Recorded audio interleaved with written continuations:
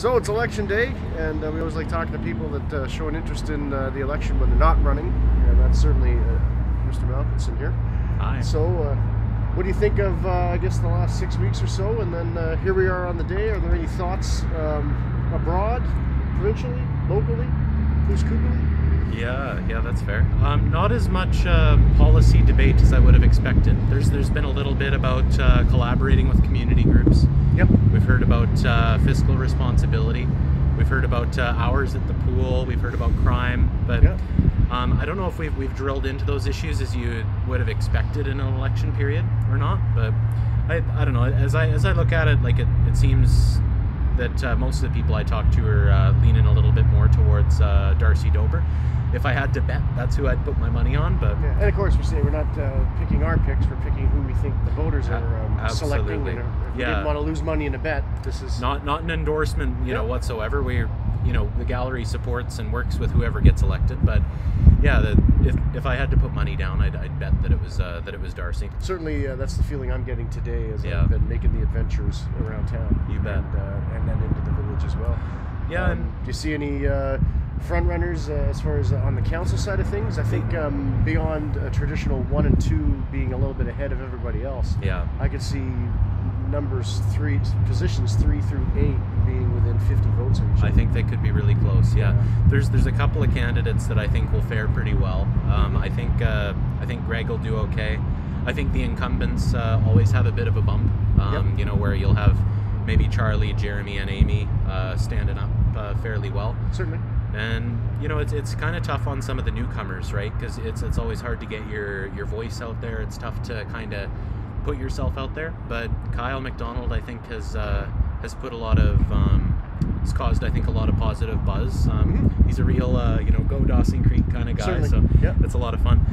And then we've also got Aaron Rodgers making some positive buzz too. For sure. And yeah, you know, it'll be interesting to see how it all shapes up. But yeah, if I had to put my money down, it might be on those 5. But for the 6th, I can't guess. I just can't figure who it'll be. But you know, props to all of them for putting their name up, and they've all done commendable things in the community so far, and they all just deserve a big pat on the back for running a respectful campaign. Well, the other thing we should not go without bringing up is potentially there could be all kinds of new faces sitting around that PRD table. That's true. With the exception of Mr. Hebert and Mr. Rose, there could be a whole slew of new faces depending on how elections go, and then with people retiring and whatnot. Yeah. So it could be a new look there as well. I think it will be. Yeah. I haven't been following that one as closely as I'd like. But yeah, I think there'll be definitely some new faces. Gooding's retiring. I'm not sure who will be taking that mantle and carrying it forward. And yeah, in terms of the municipal composition or the municipal appointees to the RD board, that'll be interesting too. You know, we might have a mayor, you know, returned in Poos. It's tough to say, but if that's the case, then there might be reconsistency there. And then for Dawson Creek, there'll be a new appointee. Certainly, and there will be in Fort St. John, obviously. That's right, too, And then potentially in Shetland, too, depending on how that one goes as well. So it could be a new look for staff over at the PRD, and then obviously for ratepayers, too. And then obviously in Poos, all kinds of attention out there for all kinds of different reasons.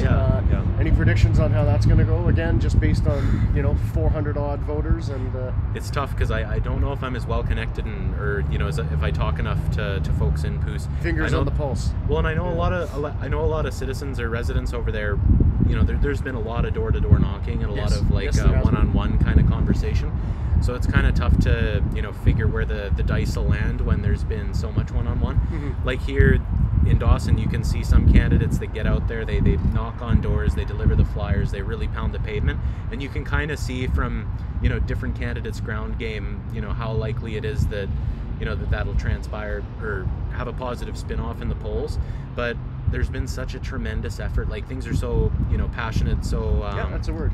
Heightened over in Poos that it's that I think a lot of people are really getting out and putting their back into it. So and I think that maybe that traditional 28, 29, 30% voter turnout. Generally around the province. I think there might be more here in Dawson just because of that mayoral race.